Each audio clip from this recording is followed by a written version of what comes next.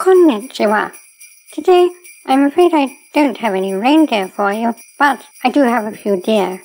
We're going to talk about the word shika, which, as you probably know, means deer. But there's another shika element in Japanese, which is a particle, and which has a rather unusual effect on the structure of sentences.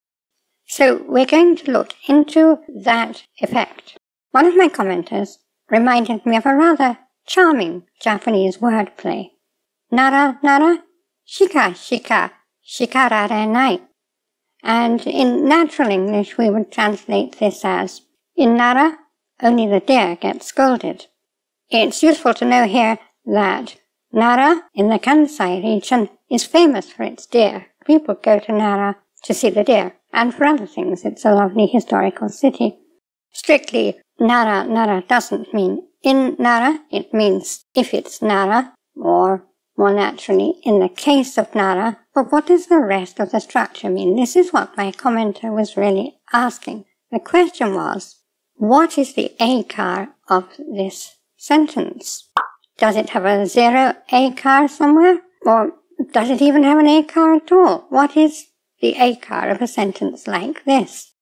Now the problem is partly that shika has an unusual effect on the sentence structure, but it's also that the receptive helper is used here, which makes it look a bit more complicated than it is. So let's start off with a very simple shika sentence.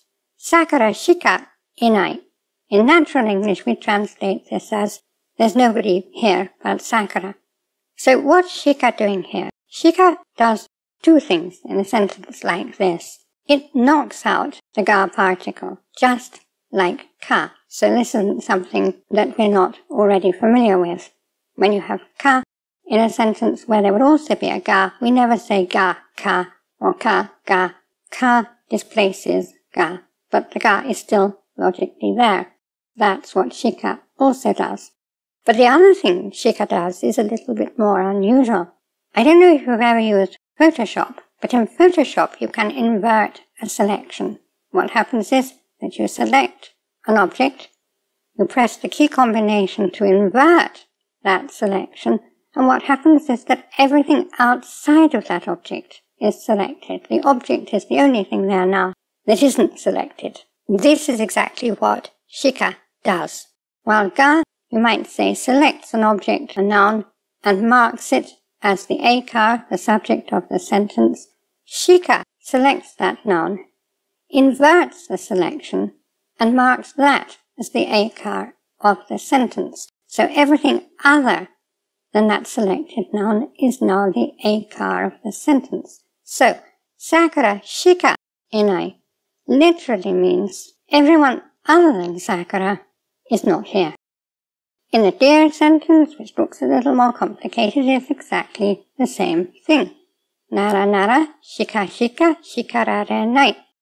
If it's nara, everything other than the deer are not scolded. So again, we're selecting the deer, inverting the selection to everything other than the deer, and then that becomes the akar of the sentence, which is not scolded. Now there's also an implicit relevance clause in this. So when we say Sakura shika inai, we don't mean there's nothing here but Sakura, no trees, no bushes, no flying saucers. We mean there's nobody here but Sakura. Now the inai partly tells us that, but it isn't just that, because it also doesn't mean that there are no bunny rabbits here, there are no birds, there are no capybara. Did I pronounce that right? So shika inverts the selection, but it's also what you might call a smart invert. It selects for relevance. However, in some shika sentences there is actually a ga-marked subject, so what's going on here? Let's take a look at one. Suppose we say, Taoru ga ichimai shika arimasen. Again, in natural English, there's only one towel here. The ga-marked subject is towel, or towels. In Japanese, of course, there's no distinction between those two things. And as I explained in my lesson on counters, a counter in this kind of sentence is working as an adverb. It's telling us more about the engine of the sentence, the verb. So if we say dorobo ga 3人いる, we're saying robbers exist 3 personally. If we say taoru ga 1枚ある, we're saying towel 1 flat thingly exists. If we say taoru ga 2枚ある, we're saying towel ga 2 flat thingly exists. So when we say taoru ga 1枚しかありません, the subject is towels. Then we have the counter 1枚, and that is marked by shika.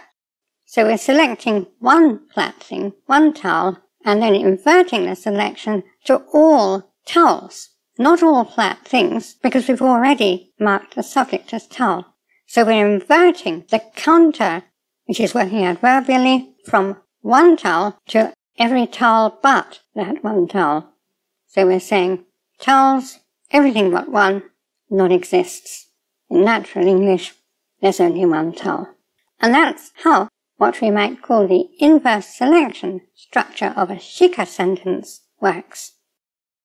And I should just add at the end that there is a use of shika that's more colloquial, and this is when we say shika nai. Now in an ordinary shika sentence, obviously we just say kono furui kuruma shika nai, which means in natural English there's only this old car. You're selecting the car, inverting the selection. All cars other than this old car non-exist. But we can also put that shikanai on the end of a logical clause or a verb standing in for a logical clause. Now this isn't strictly grammatical, but colloquially it often happens.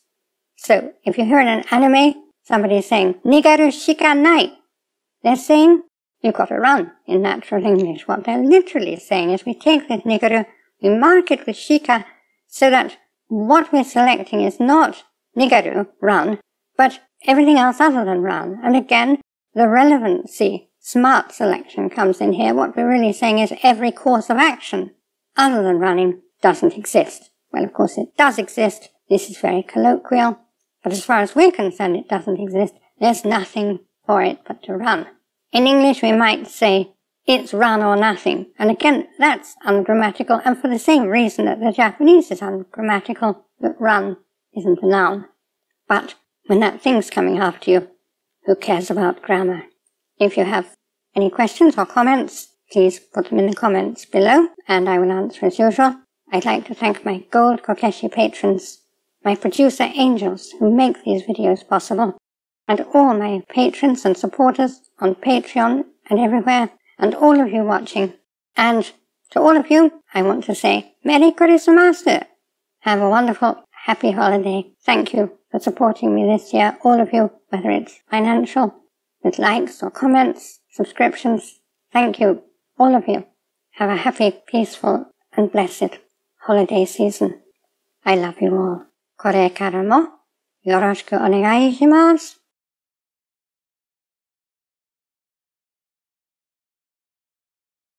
Class dismissed.